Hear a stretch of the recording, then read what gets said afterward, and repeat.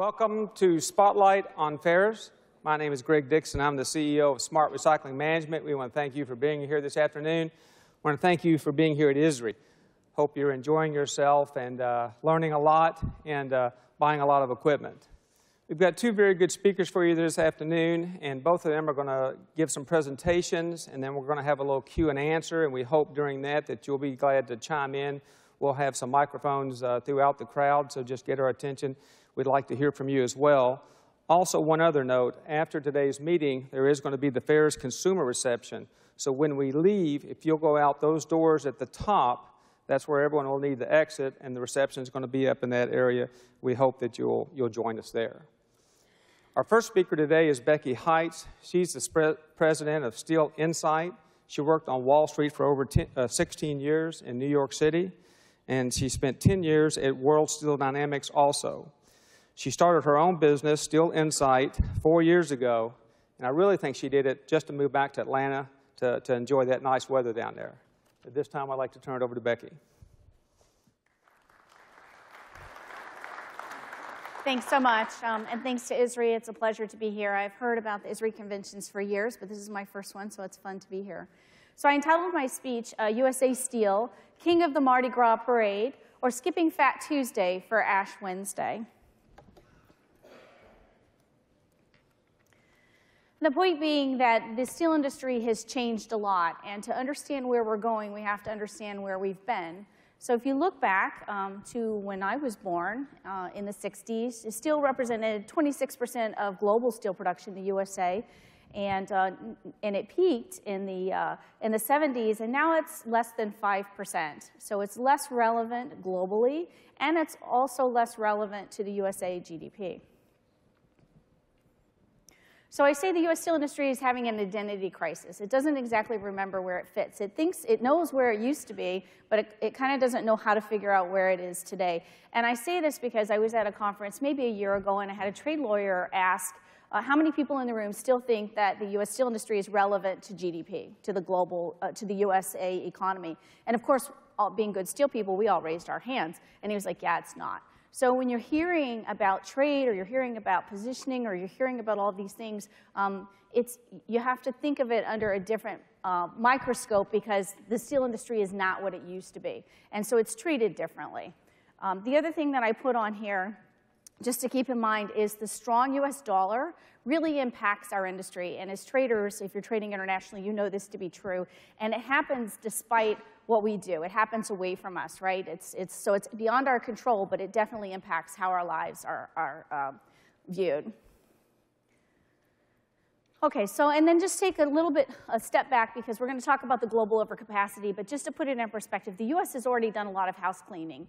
We've closed over 50 million tons of capacity since the 1990s. We have about 8 million tons of capacity offline now.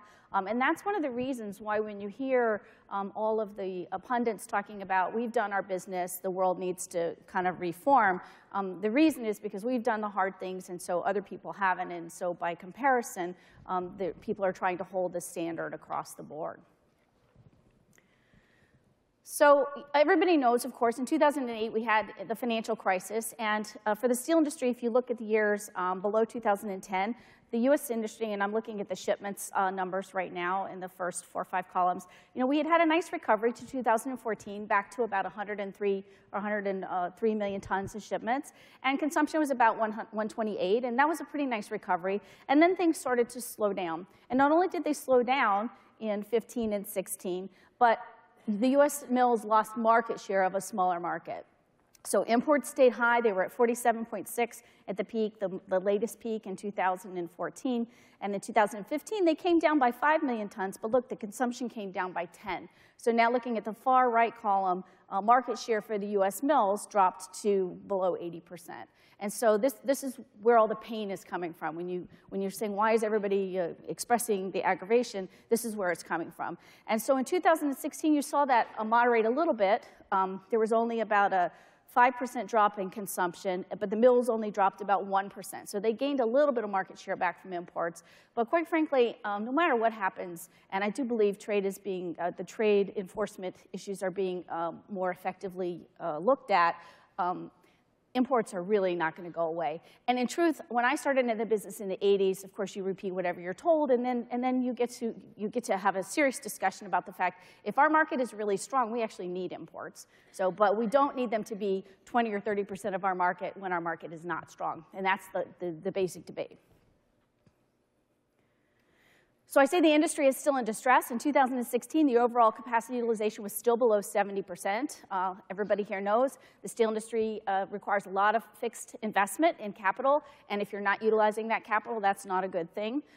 There's a little bit of a bifurcation. The EAF mills did a little bit better, and the flat-rolled mills did better than the long mills. So recently, USA crude steel production has been improving. This is actually encouraging, and we're actually starting to see that in the market. EAF mills, I think most of everybody here is aware there's been a shift in how steel gets made.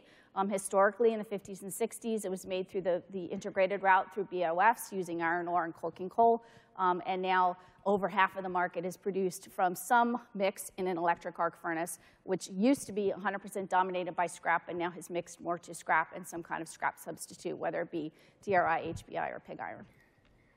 And again, that's a bifurcation because the bar mills still use 100% scrap. So it depends upon the product you're making, the metallics mix that you need. So this was just a picture of the consumption. We looked at the overall consumption, and this was just the product categories. And this list flipped. In December, the short list was only about 5 products, and the positive was just really not very positive. And in January, this turned, and you've seen a pretty big improvement in February and March. You haven't seen it in the numbers yet because they're not out, but just basically talking to people in the market, most products are doing pretty well right now. And just for you guys, these slides will be on my website in the next week or so you can get them from there if ISRI doesn't share them with you. I do a leading economic indicator scorecard, just a heat map to see the direction of how the economy is doing. And you'll see, so looking at the bar chart on the bottom, it had been pretty strong, and then it got a little soft. It's gotten a little strong again towards the end of the year, and then seasonally was weak in January and February. So I expect these numbers are up pretty significantly for March and April once we see the numbers. And my question is whether it's going to continue into July and August, or if we're going to get a summer slowdown, which is then going to be reflected in the steel industry. So the U.S. has got a couple of things, and this is the reason I'm a little worried about the economy. We have a jobs challenge, and I just pulled some documentation from our now Commerce Secretary Wilbur Ross and Peter Navarro, who's also in the White House on trade. Basically, we lost a lot of manufacturing, 5 million manufacturing jobs, and lots of factories. And I do believe we've reversed this. I do believe we will be regaining the jobs that were lost, but you can't do it overnight, is my principal point.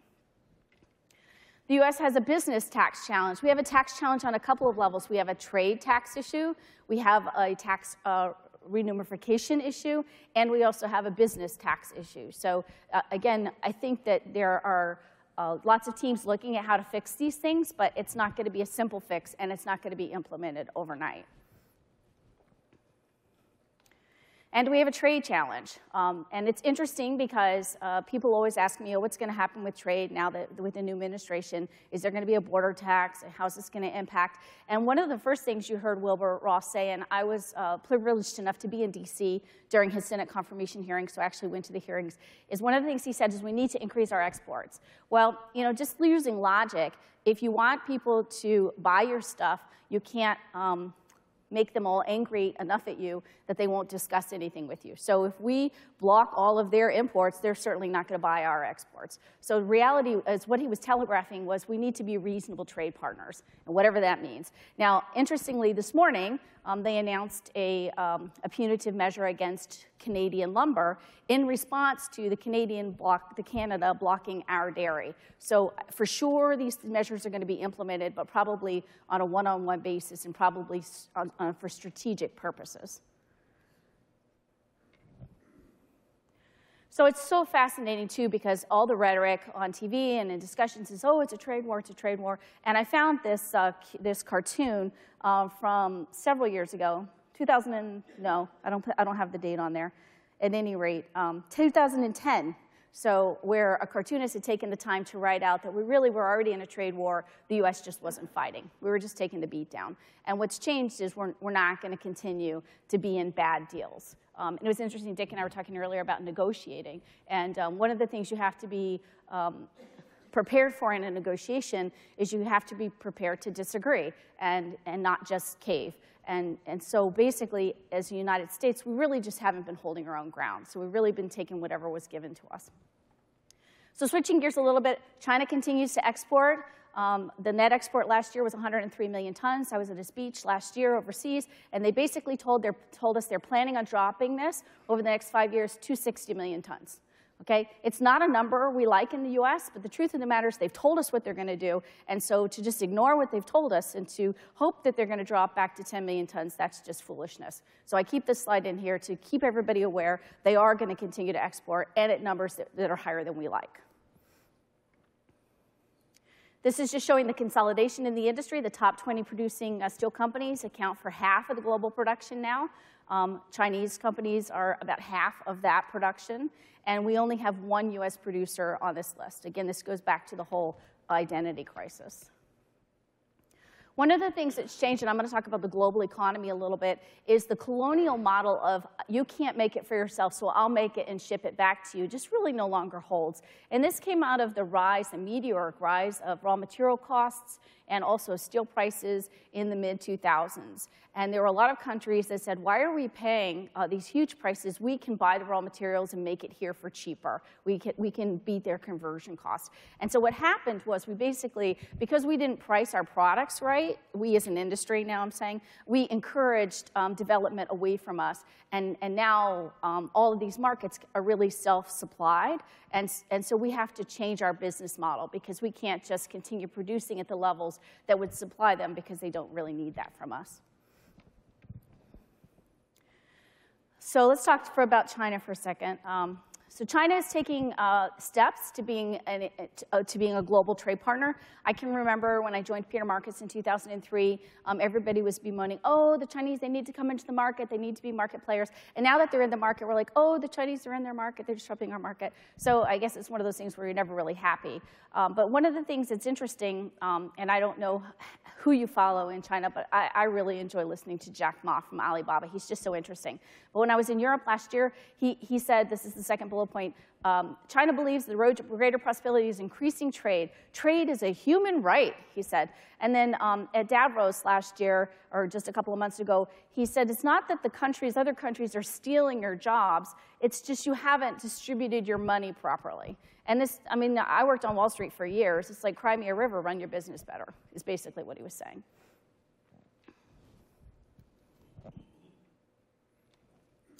So China joining the WTO 15 years ago was a bit of a game changer. It changed our ability to act independently. There are things that we used to do, for instance, VRAs, that are really illegal for us to do now. So there are different tools. We have to use our different tools. There are standards. There were standards that were agreed to in the WTO. And what you're seeing now is increasing verbalization of making sure everybody's living up to those standards. And I think you'll continue to hear those discussions. But I absolutely guarantee you at some point China will obtain market economy status. It might be 5 years, it might be 10 years, it might be 15 years, I don't know what it's going to be, but it definitely will happen. So one of the things I talk about is China's capitalistic except when it's not. It took the US several decades to reduce its overcapacity in steelmaking. China really could reduce it tomorrow if they got serious about it. Again, while I was at World Steel Dynamics, Peter Marcus was the person who taught me this. When the Chinese decided that they didn't want any more beehive oven coke making, they sent around trucks and picked up the ovens. You know, so we think of the world in capitalistic terms. I have money, I can buy power. I have money, I can buy iron ore. Well, yeah, that's fine in China, except if China decides that they don't want you to have power, and then you won't have power. So just keep in mind when you're hearing these things, they built their industry a lot faster than we could have, and if they choose to pull it back, they can pull it back a lot faster too. I'm not saying they're going to. We don't really know when they're going to. They also are capitalistic, again, except when they're not. When I was in China in 2008, there was a fuel shortage, and the reason was because the Chinese government had told the fuel companies they couldn't sell the gasoline at a profit. They told them, it's your turn to give back. You know, I asked the manager of the gas station, how do you feel about that? He's like, I don't like it. So I'm selling the minimum I have to every customer, which is why they're all lined up waiting to get gas, because they're going to get some gas from me, and they're going to drive down the road and get some gas from the next guy, because they really needed to fill the tank, but I won't sell them that much gas. So my principal point is, don't view China always as Western, because they are sometimes, and sometimes they're not. So just a couple of final slides here. I'm a little bit behind my time. China isn't the only country providing support to its steel industry. I don't think this is a surprise to anybody, but there's a couple of other instances listed. The global steel market is still significantly oversupplied. It's going to be oversupplied for a long time. This isn't going to go away anytime soon. It's not going to be an easy process. You know, the raw material price spikes at the end of last year, I think, started the price rises in the finished goods area. And I think demand is good, but I'm not sure it's strong enough to justify the rise that we've seen in pricing. So I'm a little worried that there's a little bit of vulnerability here. I think I just said that. There's an oversupply. Well, the other thing that happened from the oversupply is people kind of ran back home. So the world was global, and now it's maybe a little less global. People are not comfortable that globalization is okay. Maybe you need to protect yourself. And you see this, trade actions have been taken around the world in almost every product and almost every market. So again, this is nothing new. This has been happening for a while. So one of the things behind this is what kind of drove this. And if you look, this is just nominal GDP. So GDP in 2015 was actually revised down. So as the economy shrunk, people had to reposition themselves. And I throw this in here. I was an economics major undergraduate. There's a long super wave called a K wave. And the principal idea is that there are times when economies are in sync with each other, and when the world's economies, when all the countries are in sync at the same time, it puts stressors on the supply chain. And so now what we've had, because the economies were in sync for 5 or 6 years back to back, there was a lot of capital invested to increase the supply chain. And now that the economies are back out of sync, there's pretty much excess supply in most anything you could want, which is then putting pressure on pricing. The developed world still accounts for about half of the global economy, but that's decreasing. The top 10 economies still represent 2/3 of global GDP. But interestingly, they're not set, because in 2015, South Korea displaced Russia in the top 10. So one of the things that I talk about is businesses like stability to make good decisions, right? If you're going to aggressively ramp something up, you want to have some modicum of comfort that 5 minutes after you make your decision, it won't prove to be a mistake. And we're still living in a world that's got a lot of vulnerability. There's a lot of uncertainty. People don't know what's going on with economies. People don't know what's going on with politics. People don't know what's going on with migration. There are just so many issues right now that people are really kind of have kept their head down. They're trying to just not get burned, right? So people are not moving on the aggressive, I want to build an empire. They're really saying, I just don't want to get burned. So until some of these things get worked through, we're not really going to see the economies come back into strong growth. So I throw the oil prices in here because oil income funds a lot of developing world countries' budgets. The principal thing to take away from this chart, and you can read the data later, is Iran is coming back into the market. OPEC seems to be holding. Prices have held up a little bit better, but they're not going to rise back to $80 a ton. There's just $80 a barrel. There's just too much supply being integrated back into the system. So maybe it holds the 40, 50 level for a little while here. And if that's a good level, that's actually a decent level. And honestly, about above that level or at that level, the U.S. starts to get more aggressive about being bringing back into our shale energy. And this is just a chart showing where the oil supply is coming from. I'm going to leave it up here a second so this guy can get his picture. All right. So this just looks at the world. Actually, the SMA, the World Steel Association just put out numbers yesterday. They're looking for a little bit higher growth in 2016 than I am. I'm up, 0.3%. And then they're looking at 2017 being down. I'm seeing it exactly opposite. I think that we came out of the gate pretty strong here. I think we're going to have a little bit of easing towards the end of the year. And then I think next year will be a pretty solid year. So we'll see. One of the things I always to emphasize is the world changes. You can't keep just doing things the way you always did, because the world's going to change away from you. And if you're not thinking about how the world is changing around you and how you can change with it, you're going to be surprised. So given the fact that my practice is strategic, I like to always kind of remind people, think a little broader than you're thinking. This is just what Steel Insights does. Again, you can go and look at my website. I'll have to tell you, we were just talking about this. There are 3 people using this name. I've trademarked it, but I didn't trademark it fast enough, so I can't force them not to. But my name has a hyphen in it. So when you're looking for me, look for the company with the hyphen. I was on Wall Street long enough to say, don't believe a word I say, do your own research. And then just that's questions which I think we're going to take later. So I'm going to turn it back to you, Dick.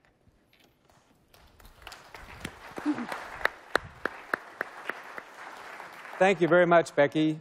Definitely appreciate the insight there and look forward to discussing some things with you here in just a second. I do want to remind you again that the Ferrous reception will be immediately following this. So when you depart, for those of you who came in just a little bit late, if you go out the doors upstairs, that's where they're going to have some things set up, and hopefully we can talk to you a little bit up there. Our next speaker is John Harris. He's probably not a stranger to most of you. John has spoken here 6 or 7 times. We're glad to have him back again. He retired from ArcelorMittal in 2011 after 11 years as Director of Raw Materials and Technical Applications. Since 2011, he has started his own company called ISRI Services, Inc., and he's done all kinds of things all over the world. He's a good friend of mine. I'm proud to have him back. Thanks, John. Thank you.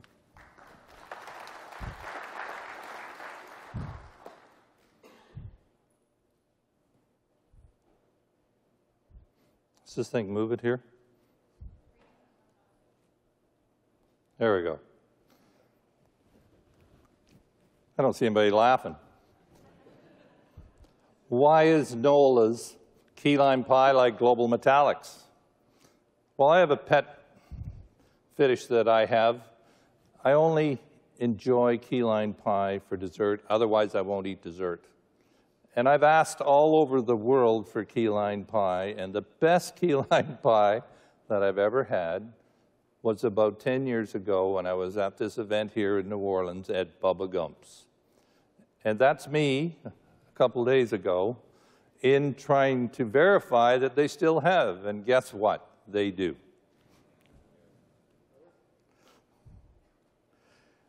These are topics that I'm going to very quickly go through for you. I'm going to talk about worldwide production, steel reservoir, China trends, utilization rates, the steel balance, production consumption, and liquid steel cost, and lastly, chaos factors.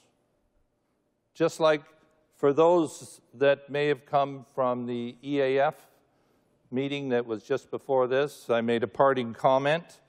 Everybody should have an EAF and a small portable EAF, not unlike the shredding business where they have portable shredders. And oh, just tie them to a 3D printer. And people laughed. Guess what? Have you seen what 3D printing is doing? I'll get to that later. Let's get into it. This is what the market looks like.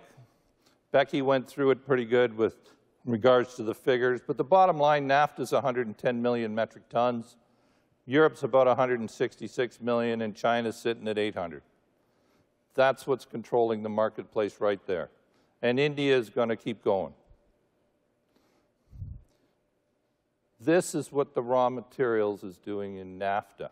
If you take it the global number, 1.6 million, you take it the NAFTA number, now you go over and take a look at BOFs and electrics and look at the percentage differences to the world versus NAFTA. And this is your market, because the electric arc furnace in NAFTA is the reigning leader, and they need scrap. The rest of the world, it's not true. And we see this when we look at the differentials between busheling and shredded and heavy melt. When we go anywhere else in the world, the differential is only 10 bucks. The demand isn't, it's different, because the electrics globally are not flat carbon electric. That's your difference. The driving force is the flat carbon electric that needs clean, low residual steels. If you go down a little bit further, you'll see that the yearly prompt scrap generation, somewhere around 16 million tons. That is also what the consumption is. So that's why you get that spread in it. So the scrap usage is also declining because of DRI. And DRI is very, very important to the flat carbon electrics if they're going to do that low residual steels. That's the key. This is just a quick look at the global scrap flows. As you can see, we're an exporter in NAFTA. If we export a lot of tons, guess what? Your price goes up. If we don't export a lot of tons, guess what? It's come back down. And if you go back 20 years, when scrap was $100, we were only exporting 5 million tons a year in NAFTA.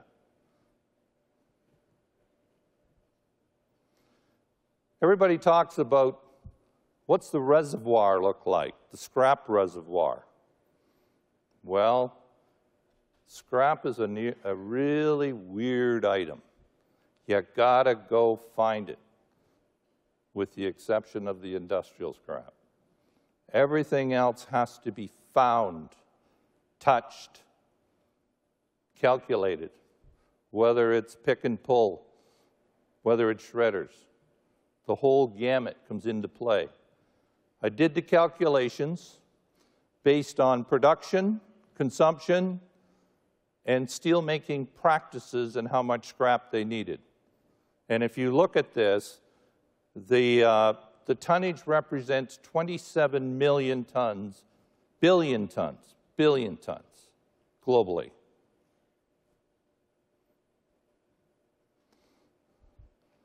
If we look at it from a China perspective and a NAFTA perspective, in the last, since 1990, the reservoir has grown here 2.3 billion. In China, it's 8.1 billion. And that's all representative of the difference in the tonnage that they're producing versus what we are producing.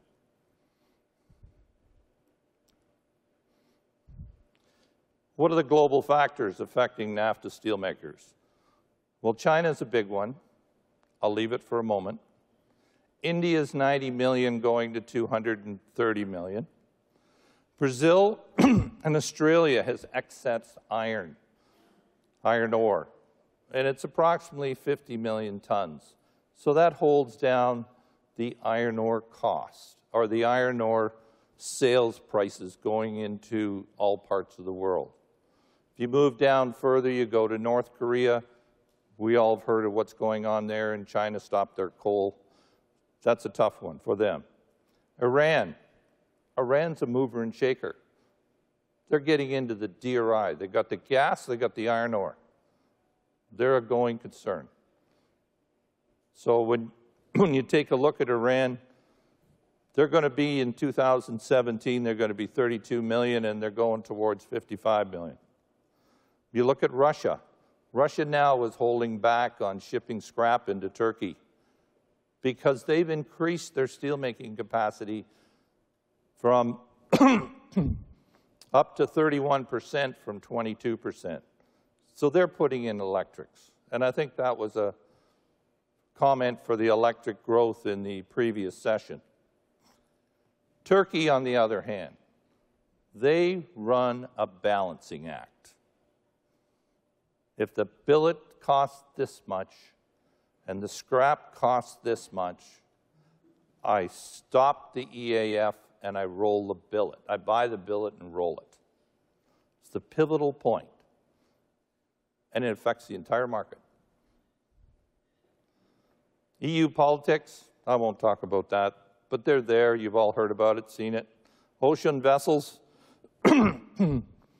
they've got low vessel shipping rates. There's increased scrapping. They're increasing their bulk cargoes now, shipping. Now let's talk about this very interesting topic. Everybody hears about China.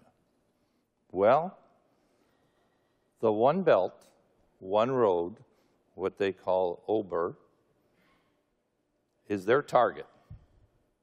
and they're going to move as much as they can from China to Europe. Target, 11 days. Beijing to Berlin. They've got that in their 5-year, 10-year, 20-year plan. But guess what? They're already doing it.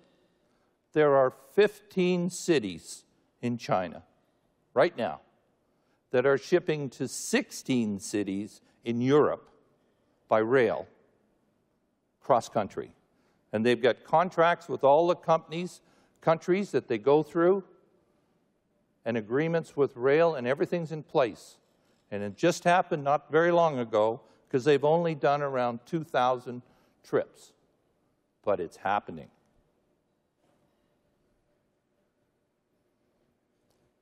This is a fun one.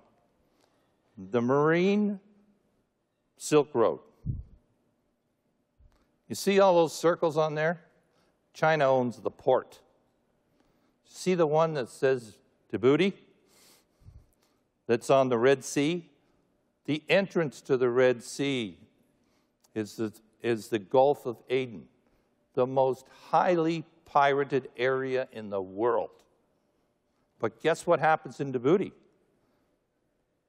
The Chinese military has a base, their first base outside of China. They got a full-blown base there. They built the airport. They also built an airport for Djibouti, and they also put in rail lines and pipelines going into Ethiopia, where they're taking potash and they're taking gas and oil out. If you look down a little further, Mombasa and Zanzibar on the island. If you take a look at that port down there, one of China's long-term objectives, and they stated it about 4 years ago, is that they want 20 million tons of steelmaking capacity in Africa.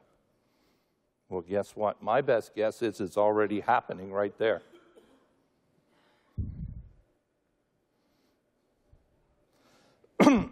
We've heard a lot about China's their production and consumption and so on. I won't go into this. But they have a massive advantage in their blast furnaces. And they build big blast furnaces. And they're new. And what happens is the rest of the world doesn't have the same capacity, size-wise.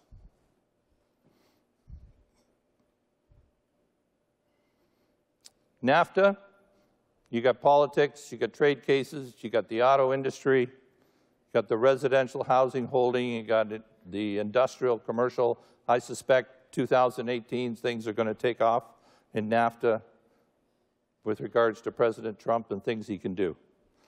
The oil and gas self-sufficiency and the heavy equipment, the appliances. Steel consumption, we've talked a little bit about that, but I'll leave that for now. And the steel production. Becky went over that very thoroughly for us. Utilization rates. Every 1% change in the utilization rate that you see posted every week represents 54,000 tons. Okay? That represents a vessel, 27 barges, 645 rail cars, and over 2,000 trucks. That's the effect that 1% change in the utilization has. So you say, oh, great, the rate's going up. How does it affect you? There's one way right there. When you get the rail cars, the barges, can you order a vessel? Now, the total March purchased scrap requirement was 4.2 million tons. Busheling was 30% of that. Shred was 45, heavy melt was 25.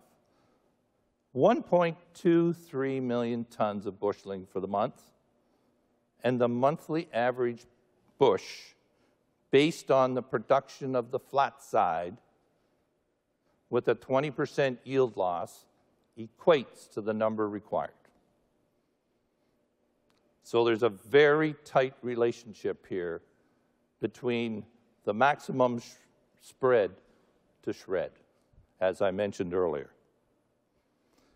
If you replace bush partially with 50% DRI, you'll see a 40 to 50% drop in that spread. And that's happened since the late 2014 when one of the major steel companies put in DRI facilities in New Orleans. When that started happening, this happened. Well, there you go, guys. There's your product. There's what it looks like. But I want you to notice one thing. There's the copper, too. That's 4 points of copper. And that's in factory bush coming from a blast furnace. Key point here. The shredded could be 40. The heavy melt, 30 to 40 also, okay? But the target in shred, of course, is to get it down to 17 if you really work the system. This is what 200,000 tons of 80/20 looks like sitting on a dock in Rotterdam, just to give you a concept if you haven't seen that much scrap. The exporters certainly have. Now, the steelmaker's focus. What does the steelmaker want in life? He wants to be sure that he can eliminate the assumptions he's making about stuff. For example, you ship him a truckload, a rail car, a barge load of material. He doesn't know. It has a rating, it's shred, it's heavy melt, it's bushling. That's it.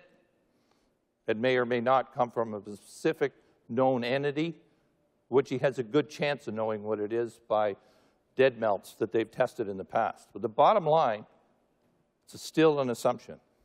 Raw material controls. That's his feedstock. And then one of the things they're looking at, if you take a look at the duties and everything and the effect it's had on the market, utilization rates have gone up because the tariffs and so on have kicked in and they're doing their job. The other major thing that they're doing, and I was involved with this before I retired, was total cost of ownership. Massive projects at all the plants. And what that means is you go in and you find out the things you can reduce the cost on, and then you equate the cost savings directly to EBITDA. Now you know you've saved it, or it doesn't count. BOFs versus EAFs cost. Now, I built myself a model that puts the two of them face to face, and it's measured against their liquid steel costs, and I use published market prices to do this without getting into the fine points associated with it. But if you look back on October 14th, the BOFs were winning. And if you take the BOF and then you take EAF number 2, which is your pig iron, bushling, scrap, which is going to compete with the integrated premium steel. EAF number 1 is a high percentage of scrap, which is your long carbon facilities. And the last one is all about using DRI with a 60% charge mix. This is key. That's how the EAFs can compete. They have to have a minimum.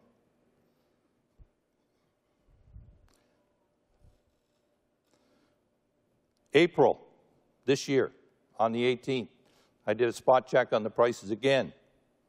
And here we see that the BOF is ahead of the electrics again, because they're at $400 because of the prices of the scrap.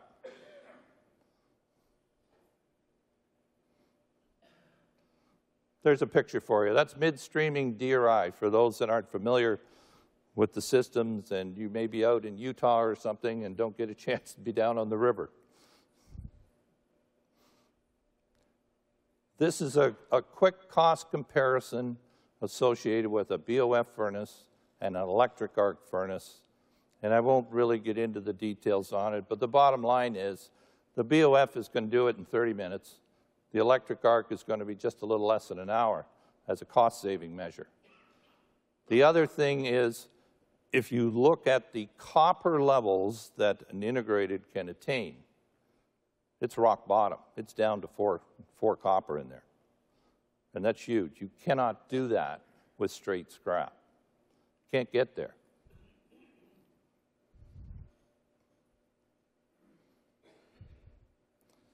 Metal pricing. I think I've touched on this a bit, but I'll quickly review. You start in China with the iron ore and the coal and the coke. What you saw from the previous slides were the measuring items that I used. And then you come to Turkey and its balancing act. And then you come to NAFTA. And you assess your local, your regional, and the dynamics of everything that's going on in NAFTA. The miscellaneous, of course, are the seasonal factors and so on. Chaos factors. This is the one I wanted to get to. First of all, eliminating assumptions. But the Internet of Things is going to change your world. I wasn't kidding when I said everybody should have an electric arc furnace and tie it to a 3D printer that's doing selective manufacturing for parts that nobody else can consider making. Take, for example, your pick and pull.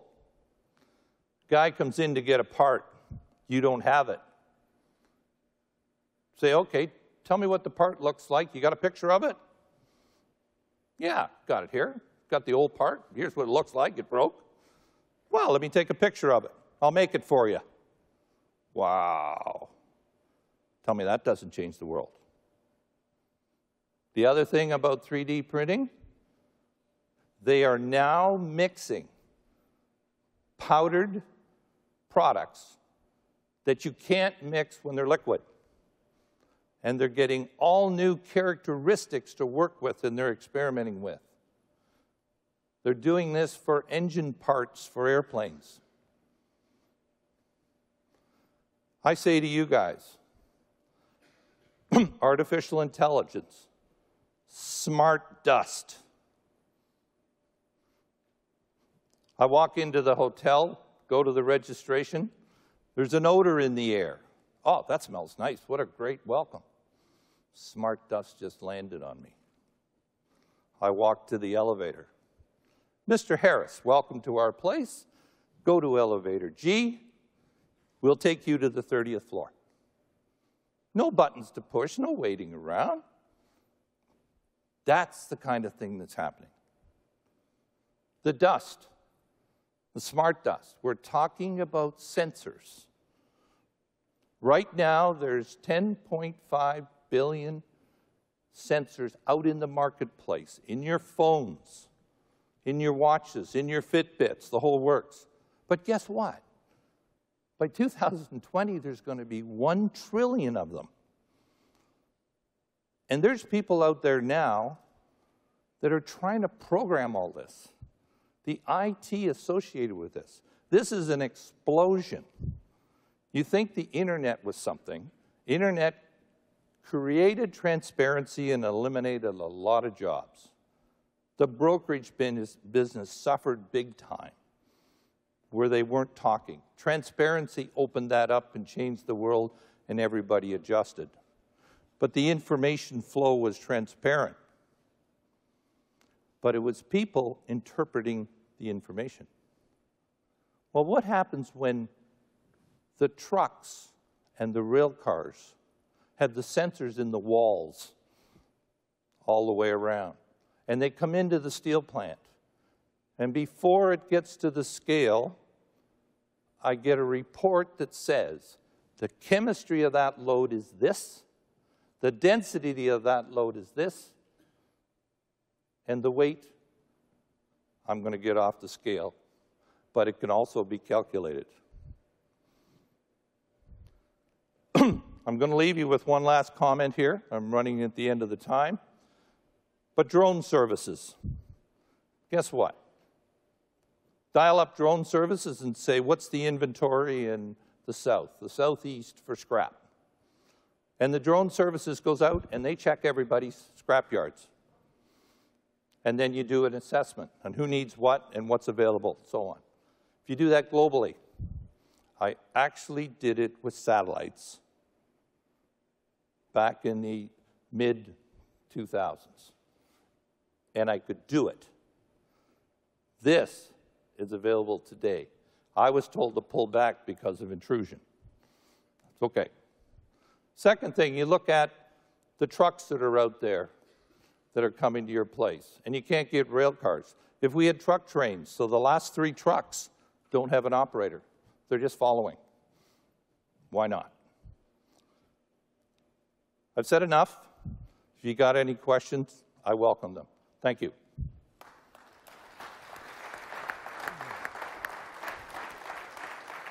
Thank you, John.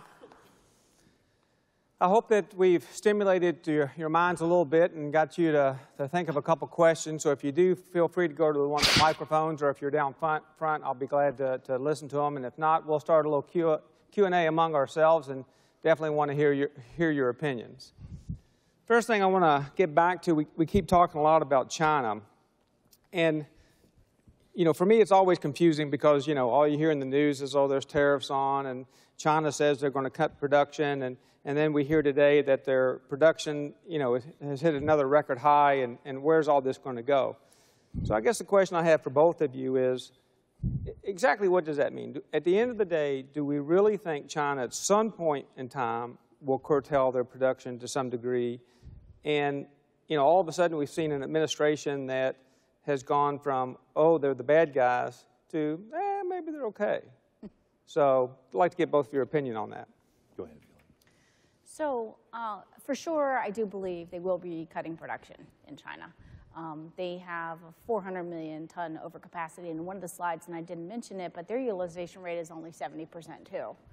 So it's not like they're operating full out while the rest of the world is suffering and not operating. So we're all operating at about the same level, and that really gets determined based on cost of production. But it's not going to, but eliminating the overcapacity in China is not going to solve the problem, because we're not going to go back to the time where the developing world needs steel from the developed world. So the paradigm has shifted, the business model's changed. We still need to be able to operate at a cost competitive level in our own markets. And that's significant that's changed in the last 2 years, or maybe even 3 years, is a shift back to protectionism, mercantilism. It used to be the world is global, barriers are falling, we'll all have a great big party, the pie will grow, and the pie is not growing now. Now, I think part of that's going to be resolved as the economies start to grow again. And I think as you work through all of this uncertainty, the economies will start to grow again. It's just right now we're in a discontent type period. John? I have a little different comment. I think that where China is right now, they're holding. And as I explained with the Marine Silk Road and the Ober right across the country rail, they are spending tremendous amounts of money, and I guarantee you that the products that they're building with are Chinese. For example, in the Suez Canal, at both ends of the Suez Canal, they have massive container ports. They spent over $1.4 billion building 2 container ports, one at either end of the Suez. And then they have a port in Greece that was on my slide, and that material is moving through there. My best guess is that they are using their steel up as they're growing their expansion in an economic fashion. Now, if you take these, you take the Ober road, sorry, and you take a look at it going right across the country, which is 9,000 kilometers or miles, let's say it's kilometers, everywhere along that, there's going to be exploding economies. They're going to be building on that route to service. And then all of a sudden, going right across the country, they're going to be expanding. And part of it is in their own country to get the raw materials out of the center core of China. And that's sort of my vision. I do not think that they're going to cut back. Yes, the numbers say that there's a lot of extra capacity. But for them to cut back, everything that I've seen, even in my travels when I spent a couple of years there, the bottom line is they cannot afford to shut down a community by cutting off a steel plant. For example, I saw a single blast furnace that produced very little iron, and it was supporting a town of 50,000 employees. You shut that place down, that's 50,000 people. But the steel plant also controls all the services of the town. The water, the sewage, the transportation, the banking, everything. So for them to shut down capacity, it's a threat to them in terms of people's revolt. So I do not see it happening. I see it holding, and then for what I'm saying. You know, it's been amazing to me in the last, I don't know, 6 months, how much political turmoil there's been everywhere, whether it's been through elections, through wars, or it just seems like every day you turn on the TV and there's something happening. But what do you think the implications are for the recent developments in Turkey, you know, with the elections? What's going to happen there? What impact do you think it will have on their industry, which obviously will impact their demand for scrap? So I have friends in Turkey. I talk to them all the time. Some of my friends are trying to get out just because it's uncertain. On the manufacturing side, on the scrap side, what my feedback from my sources there is they're waiting to see what the impact is going to be. But I don't know that I've heard from anybody that they're thrilled and think it's going in the right direction.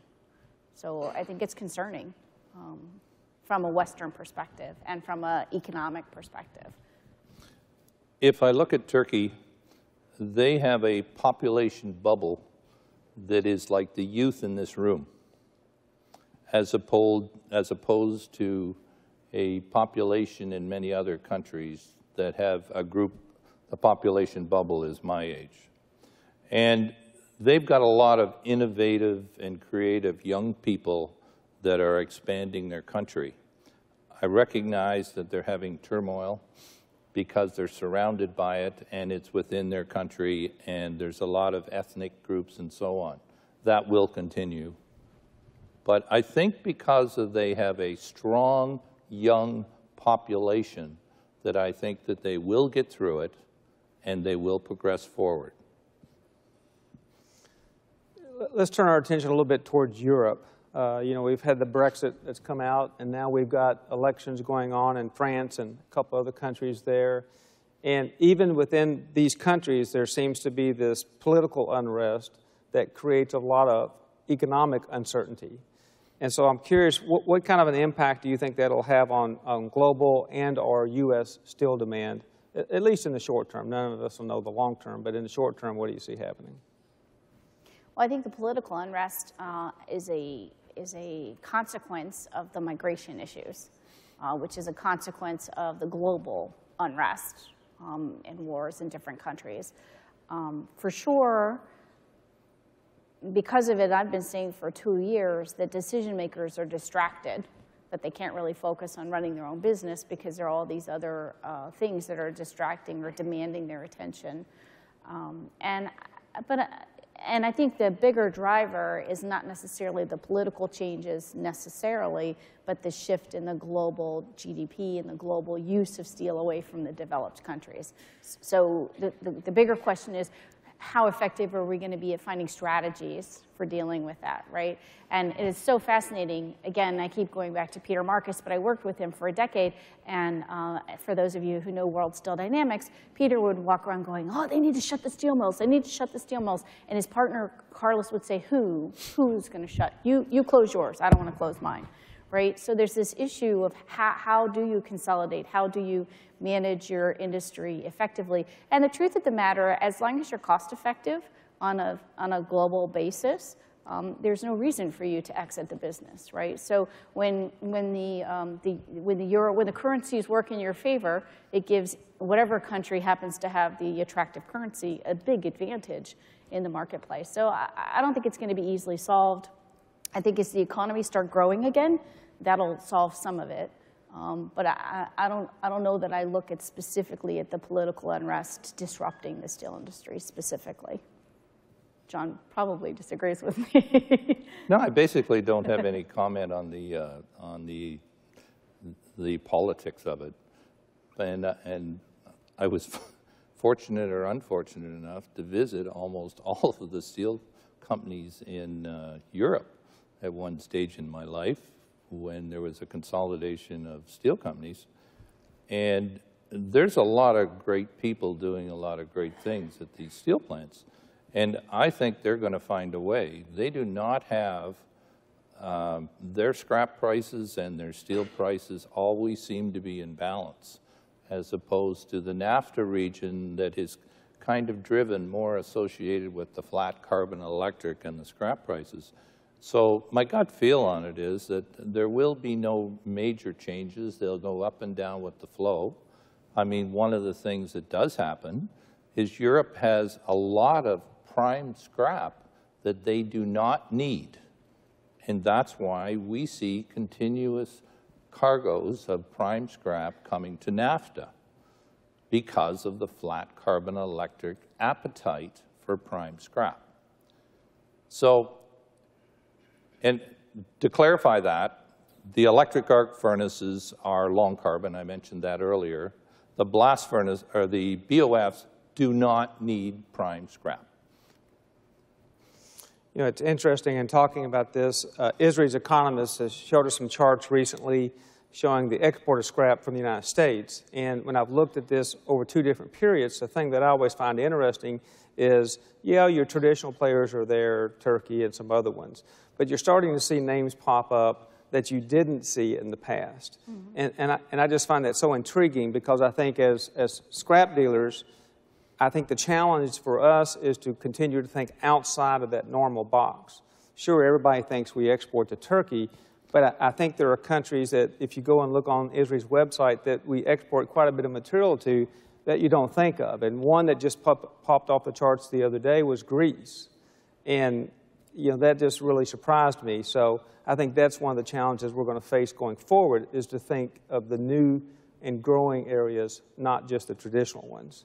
One of the reasons, though, Greg, before you change the subject, that people look at Turkey specifically with the scrap exports is because, and John made this point really well in his presentation, they are really the swing factor country. They don't have laws that require them to operate their businesses every single day, and they truly are margin players. They're going to turn it up and produce when they can make a margin on it. If they can't make a margin on producing the scrap and they can make a margin on buying the billet and converting it, they're totally going to do that.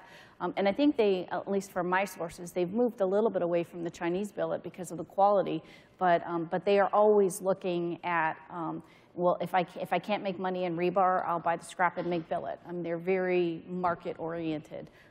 And again, it goes back to how hungry are you? How well are you paying attention to the market versus how many years have you been in business and you just assume business is going to come to you. And that's part of the differential, too, between the developed world and the developing world, right? There's a little bit of a we got fat, dumb, and happy kind of mentality. And I don't think we have that as much anymore. And I think the European mills, particularly when John was talking about those mills, there really has been a lot of investment to modernize their operations and to look at their products. And there's been a lot of innovation. If you think about it, over half of the steels produced today, at least going into the automotive market, didn't exist 10 years ago. So the industry is growing young. It is trying to look at these ways to remain competitive. And if you think about it, that's one way to differentiate yourself, because the new kids on the block haven't learned how to make those steels yet.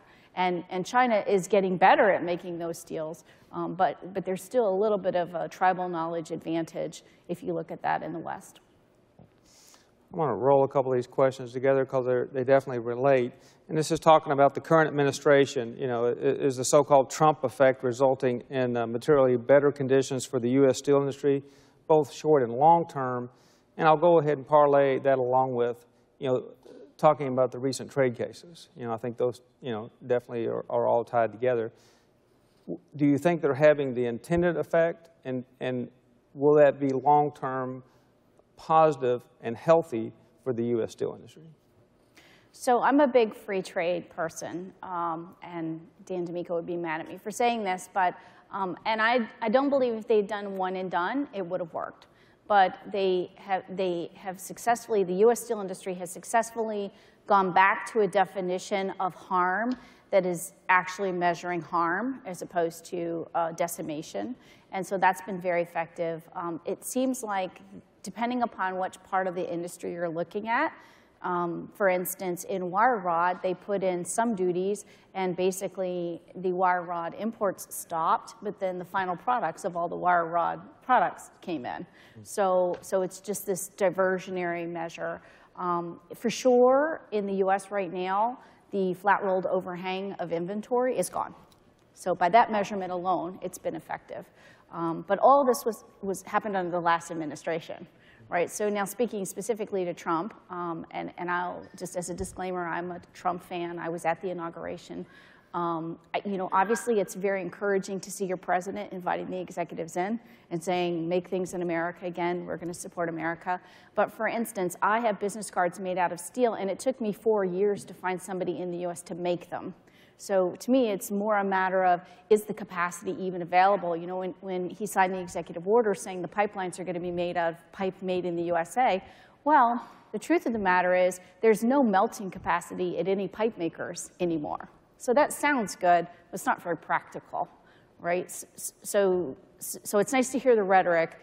I think that actually the economy recovering is going to be as big a help as the support verbally. John, your thoughts? Well, NAFTA is a wonderful thing. And seeing I'm north of the border, and we've got about 15 million tons of steel that we make up there a year. And I don't really think much is going to change, but since President Trump has developed a huge thump in his step, I have seen the border crossings coming into the U.S. have 100 more questions than was normal before President Trump was in play. So he has definitely stepped up and said, we're going to do something, whether it's just strictly about NAFTA. But one of the issues here associated with Canada is we have so much finished steel, semi-finished steel going back and forth across the border in terms of car manufacturing, where we're making cars for the U.S. and they're coming back here, and all the specs are built for the U.S., whether it's Honda, GM, or Ford, or Chrysler. So the Southern Ontario marketplace, I think the flow is just going to keep going, and I don't see any major effect for the NAFTA at this point in time. But I definitely do see that, and my gut feel is that President Trump is going to shake things up. And as a part of that, the steel industry, I believe, will benefit. But it may not be into 2018 when his foot hits the ground and you hear that thump. Are you concerned with some of these measures that there'll be retaliatory protectionist measures overseas that could hinder U.S. exports? You know, obviously, like a trade war with China or something like that. What's your feeling? Go ahead, Don. If I look at China, they're global, and we're only one piece of the pie for them. And we are one of the major pieces of the pie, and I definitely think that they're not going to take anything sitting down. So there will be a scrap in play, but the negotiations and everything and the fight that they'll put up will be over years. It's not going to be played out over a quarter. like we may do for our businesses in NAFTA. They have 20-year, 10-year, 5-year plans. And they're going to gear up those plans to get what they want and make the adjustments accordingly. And if it's away from NAFTA for a period of time, it'll happen. But it'll be back. I don't think it's reasonable to expect that we're going to be able to put an across-the-border tax and just shut things down. I think that harms too many other things. Yeah. And honestly, again, the steel industry is just not that important in the scope of things, unfortunately, anymore. So it's going to be give and take. It's going to be part of the negotiation. You're definitely going to have lots of roaring and lots of, we're going to hold the line on this. But at the end of the day, deals are going to get made. And he's a deal maker, and that's what you would expect. Right. But again, I truly believe he truly, in his heart, supports the steel industry. Sure. And that's a good thing, because at least we're back on the radar. Well, just by the people that he put in place. Absolutely. Yeah. But I'll tell you, and this is just my personal opinion, when you saw Dan D'Amico not take the trade rep position and pass it to Lighthouser, that to me was a huge signal that the decision-making was going to be more rational as opposed to positional. Yeah. I don't disagree with you there. Recently we saw the iron ore prices start to come back down. Of course, that can change next week, as we've seen the stock market do this week. But do you see any impact on the scrap market in the near future with the drop in iron ore prices that we've seen, or is this just kind of a glitch, and have we kind of reached maybe a little bit of an equilibrium here on prices? I don't think we've reached the iron ore floor yet. I mean, the iron ore companies, the major three, can operate at somewhere around $20 a ton and make a profit. Their numbers are still well above that right now. And it's going to come down, but it's all associated more with the demand from China associated with their demand for iron ore. That's the driving force on the iron ore. And there's plenty of iron ore. As I mentioned, there's approximately 50 million tons that's excess or over and above their normal production this year. Any comment? Yeah, I agree. I mean, I think seasonally you're going into a period in the summer where things are usually slower. So I think the price is going to, it's going to do what it does seasonally and cyclically. It's going to be up and down. But I also agree with John that fundamentally supply and demand would tell you that eventually the market reverts to the cash cost to produce. So there's an awful lot of additional downside risk, if you want to call it that, specifically on iron ore pricing, than upside potential. Okay. If we go back a second to the model that I put up there with the numbers on it, and you looked at it and you saw that there was an iron ore spot price, there was a coal spot price, metallurgical coal spot price, and then there was a natural gas spot price on there. And those were the pivotal points to determine what's going to happen in the marketplace. The coal has had a huge rise because of Cyclone Diane, that finally, one of the things that happened last fall, the meteorologists predicted that the cyclone season this year was going to be approximately 67% more severe. And they were just hoping that nothing made landfall. Because they can have all these cyclones. If they don't make landfall, it doesn't matter. But Diane did landfall, destroying ports and railways and everything else. And they're just getting out from under it now. And that's why you're seeing the coal prices start to come down. And we've got about 5 or 6 minutes here, and I've got a couple final questions, but if there's anybody in the audience that has one, I'd like to get you in if you have one. Yep, we have one on the top.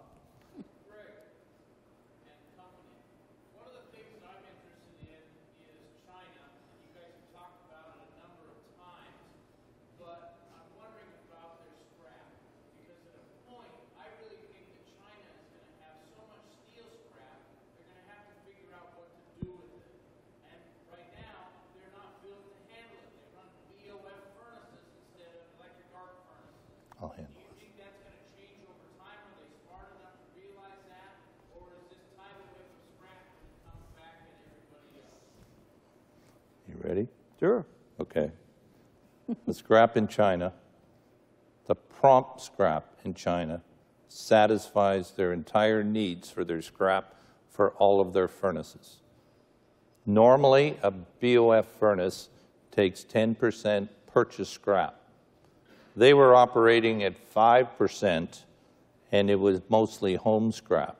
They have now increased that percentage up to about 8%. And one of the things they're recognizing is that they do have this surplus of scrap, and they're going to try and absorb more into their BOF operations. They haven't even started to collect obsolete scrap. But you must remember, in 2000, they were only making 100 million tons of steel. And if you go back another 7 years before that, they were 50, 60 million tons of steel.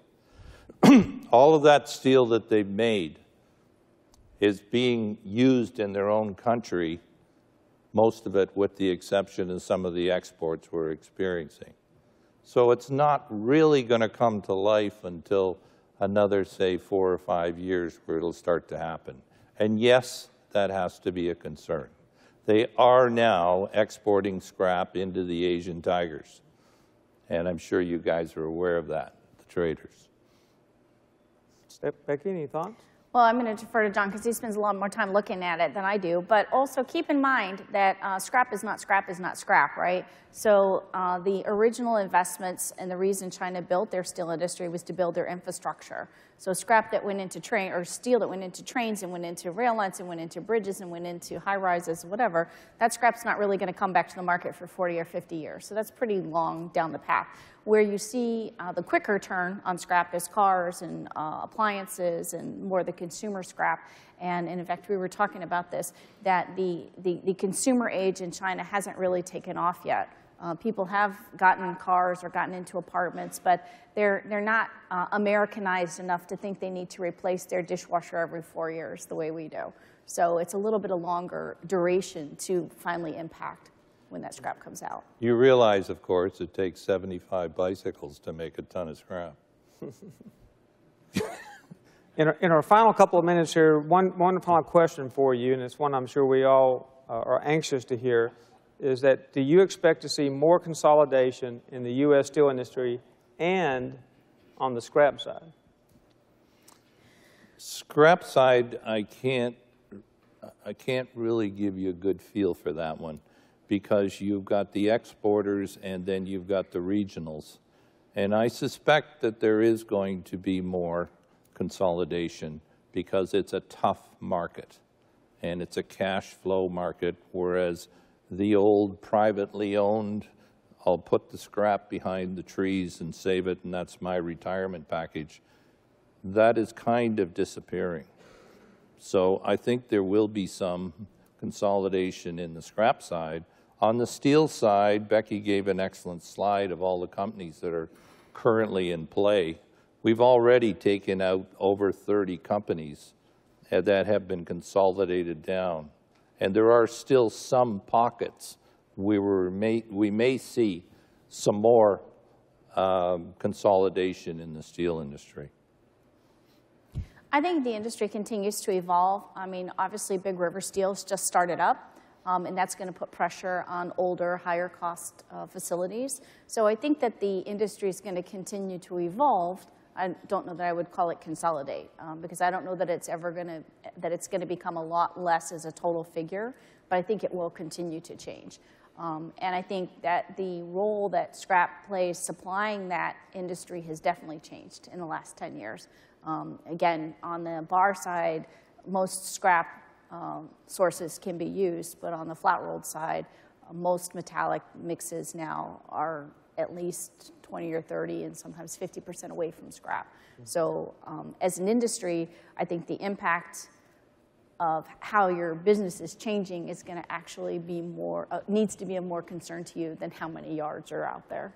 Sure, no, good point. Well, I definitely want to thank you for attending this afternoon. We want to remind you of the Ferrous reception. So when you exit, if you'll go out the doors to our right, your left, and the reception will be up there. And we hope to talk to you again. If you have any additional questions, we'll be glad to speak to you out there. Thank you very much.